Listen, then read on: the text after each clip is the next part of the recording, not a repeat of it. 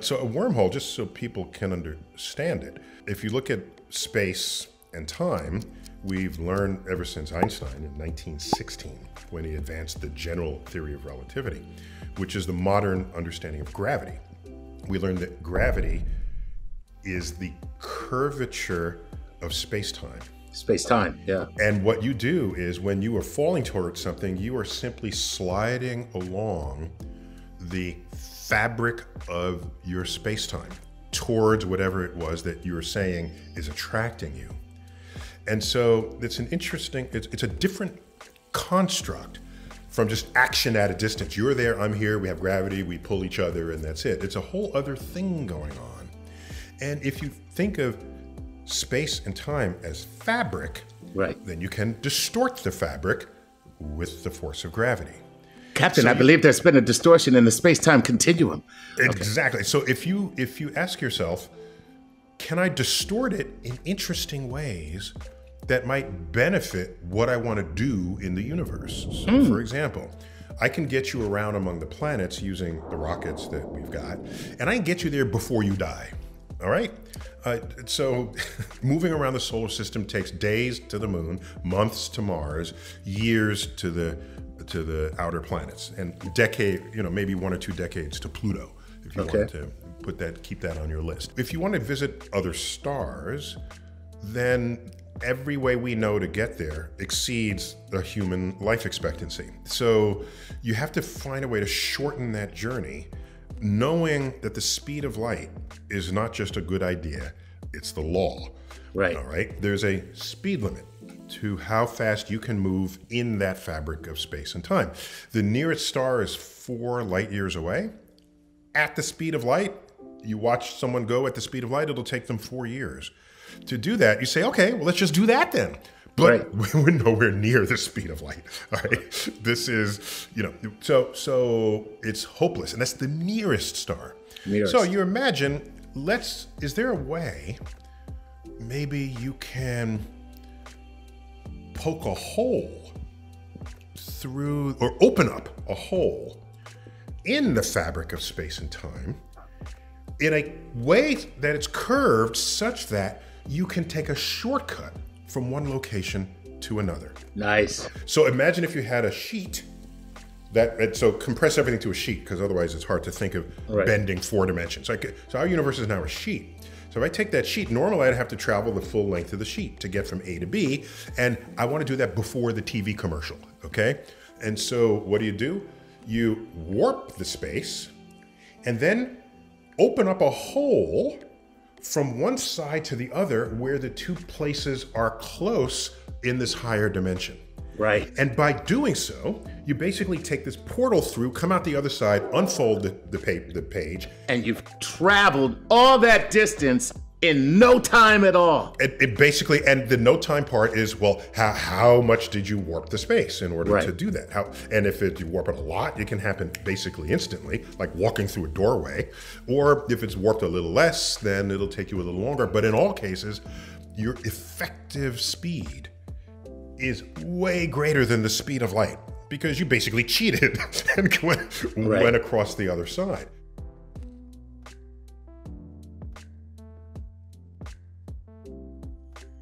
He says, I'm asking myself after I watched the movie, The Atom Project, if you really can time travel with wormholes. So Brian, we're talking about time travel and wormholes. I presume, I think everyone knows with Einstein relativity, you can travel into a future, all right, or at least into the future of where you once were. So let's confine this to, can you go backwards in time? Do wormholes enable this at all? Wormholes are getting increasingly interesting, actually, particularly in the study of black holes. We can get onto that. But so yes, wormholes are allowed geometries in Einstein's theory of general relativity, if you just take that theory alone. What do I mean by that? So they really are shortcuts through space and time. So you could imagine, traveling from New York to Sydney, it takes a long time. You go around the surface of the Earth, or you could tunnel through and you could get there quicker. So yes, if wormholes exist and you could travel through them and they were big enough and stable enough, then you can build a time machine. Now, virtually every physicist who works on this, and Kip Thorne actually, who got the Nobel Prize for gravitational waves, did quite a lot of interesting work on this. When you add quantum mechanics into the mix, which is the theory of everything else, because our universe hasn't just got gravity in it, it's got all sorts of other things in it as well, obviously atoms and electromagnetic radiation and so on, then it seems like the wormholes are inherently unstable, the big ones. And if you try to travel through one, it collapses. So that's basically. I should say, by the way, that they're such an integral part of Einstein's theory. There's a very famous paper in the 1930s by Einstein and Rosen, and they were called Einstein-Rosen bridges before they were wormholes, and they're built into the basic description of a black hole. If the black hole had lived forever, it's called the maximally extended Schwarzschild metric, right? Whatever it's called. But it was that which was discovered by Schwarzschild in 1916, just after the theory was published. Then there's a wormhole in there, right? So they're just fundamental to the theory. But most physicists believe, and Stephen Hawking wrote a paper actually called the chronology protection conjecture, where he thought about this. Who knew he was a rapper? They will be unstable. Yeah, I can even say it. You can say it. I can't say it. Chronology protection conjecture. But these things would not be stable, and you can't travel through them, so you can't build time machines. However, it's worth saying that wormholes are becoming very, very fashionable now in what's called the ER equals EPR paradigm. So Einstein-Rosen, ER is Einstein-Rosen, this thing from the 1930s where Einstein and Rosen noticed that these geometries exist in space-time, or can exist. EPR is Einstein-Podolsky and Rosen, spooky action at a distance. It's quantum entanglement. And so what now is very fashionable and looks as one of the best explanations of how information gets out of a black hole is that this plays a role. So there's a kind of a dual description. So we've got quantum entanglement, which is this spooky action at a distance thing where you separate things to large distances and they're still linked in some way. The linked in some way is starting to look possibly like you can describe that in terms of wormholes, microscopic wormholes linking them together. But this is stuff that's been done now, 2020, 2022. So it's on the edge. But people are taking it very seriously. Okay, so wait, let's pause there and come back. But all right, now you've established that we agree we can think about wormholes, but you haven't told us how to go backwards in time. So Brian, how do you use wormholes to actually travel backwards in time? Is that possible? Well, so yeah, if they were stable, or you could stabilize them in some way, then you could use them as time machines, and that's considered to be unlikely. But it really is true to say that it's very true to say we don't have what's called a quantum theory of gravity. So we don't really, in any sense, understand the deep merger between relativity and quantum mechanics, which you need to understand to answer that question. Many physicists point out that we don't, it feels like it's no way to build a universe. We've all seen Back to the Future. We all know the paradoxes that happen if time travel is a reality. So I think if you pushed most physicists and said, don't be formal about it and don't say what I just said, which is we don't understand quantum gravity yet, then most physicists would say, okay, we think the laws of nature will be such that there aren't stable, macroscopic, big wormholes. That's what I think most physicists would say. But actually, you mentioned Interstellar, and Kip Thorne is one of the world experts on this, does point out that you can get around this. So you could have a universe which permitted time travel and was not full of contradictions if there were no free will at all. So the whole universe itself is completely consistent, and the time travel is built into the consistencies. I think Kurt Vonnegut got it right. Correct me if I'm wrong, Brian. He just described your life is always there. You're always being born. You're always dying. You're always in school. You're always in love. And you just rejoin where you were on that timeline and relive that. There's a Stephen Hawking's birthday party. No, it's Kip Thorne's birthday party. There's a proceedings. So Neil, when we go to scientific conferences, you have a proceedings. It's a big thing. And there's a proceedings for one. I think it's Kip's. I think it's his 60th birthday party. And Stephen Hawking gave a talk, and it's written up in the proceedings of his birthday party because he's so eminent. And Stephen said that Kip has become increasingly interested in time travel through wormholes as he's got older. That's how he started. That's how he started the paper. Exactly. Which I love. Right. That's brilliant. That's good.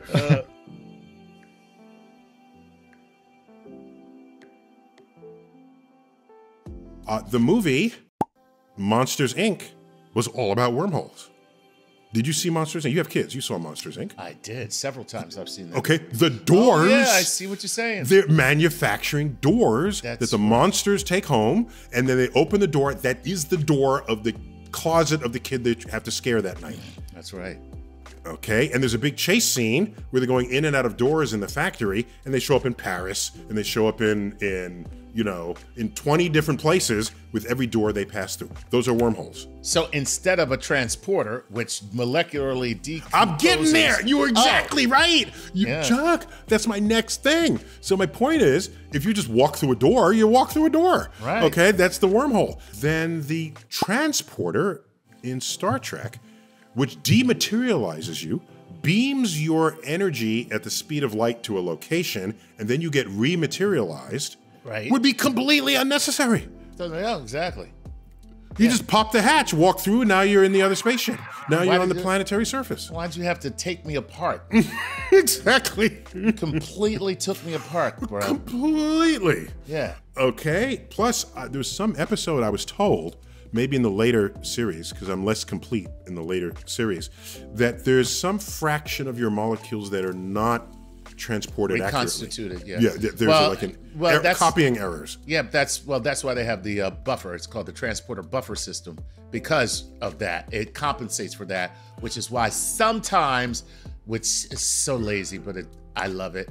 It works. It's like somebody gets lost and they're just like, well, what we'll do is we'll use the transporter buffer to take all of their molecular imprint, and then we'll just bring the person back. Oh, okay. Yeah. So they don't really die in a pile of goo. Right. Right. Okay. Exactly. Yeah. All right.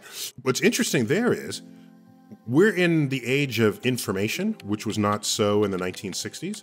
Right. And so they weren't thinking about information in the same way or at all.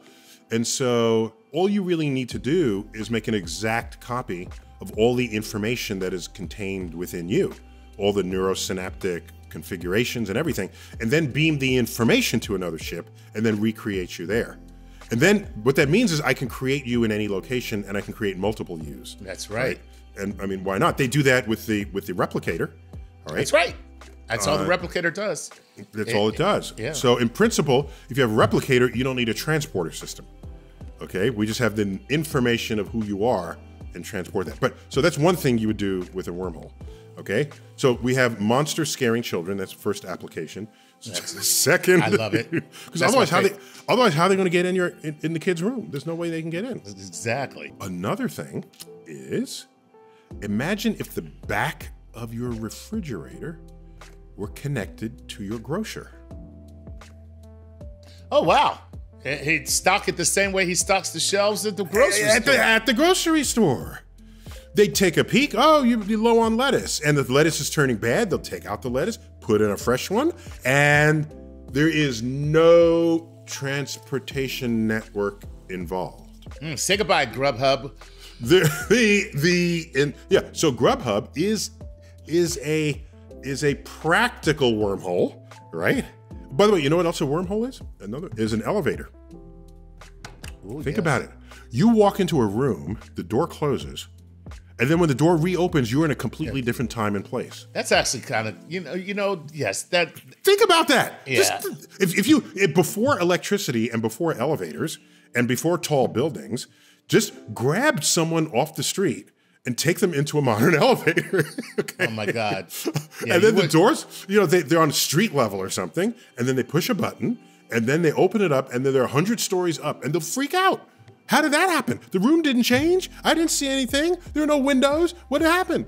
So for me, an elevator is a modern sort of next best thing to a wormhole that you can come up with. Yeah. Right? You could be in one room and then take an elevator, and then it's a kitchen and another room, and then it's like a living room or whatever. Yeah. And so just the world changes just in a matter of seconds. So what do we have? So we have the elevator is a poor man's wormhole. Yeah. We got scaring children in the closet. We've got the transporter in Star Trek. We've got the back of your refrigerator.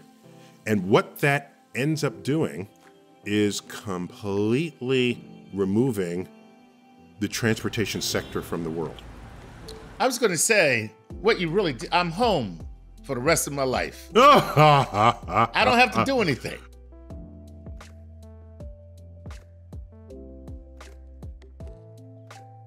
Since every galaxy we observed so far has had a supermassive black hole at the center of it, and theoretically a black hole could be turned into a wormhole, what if they were used as save points, like in a video game, across space and time for a creator of sorts to get across galaxies more quickly to create what we know as space? I think what he wants is, because black holes and wormholes are related and may be related. Okay. And he wants to know whether there's some, I might be exaggerating his question, Okay. whether there's some intergalactic highway system Yes.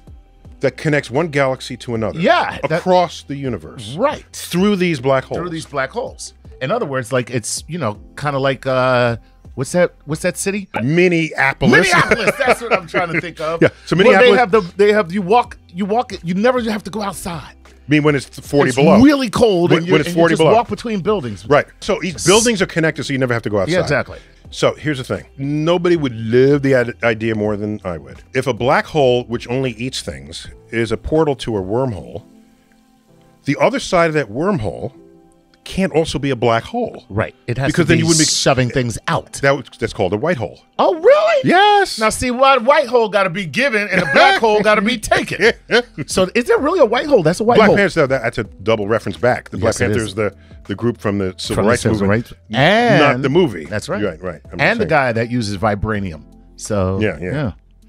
So where were we? We were talking about Yeah. the fact that there is something called a white hole. there, Yes. So something called a white hole. And that you didn't just totally which would make be that up. I did not totally make it up, and this was explored in the 1970s. Okay. When the mathematics of black holes were coming to maturity, and someone posited, well, if you have a black hole, what's on the other side? It would be like a white hole. I mean, why not? Right. Where everything only comes out. Right. Then how would you connect them? With a wormhole. Nice. So you get 3-for-1 Right. deal on that, and then you can ask yourself what a white hole would look like in the universe. So in the 1970s, we said, if this is what a white hole would look like, let's check the data. Let's go to the universe. Right. Nothing in the universe resembled it. Gotcha. Not even quasars, which are intense emanations of light from the distant universe in a very small volume. So we abandoned that. Okay. So if you could, I don't mind wormholes connecting the galaxies. I just don't see how you would invoke the black hole to do that. To do it. That's Gotcha. all right. But Excellent. great question. We're gonna take a break. Yep. Before we get lost in the black hole bag. Exactly.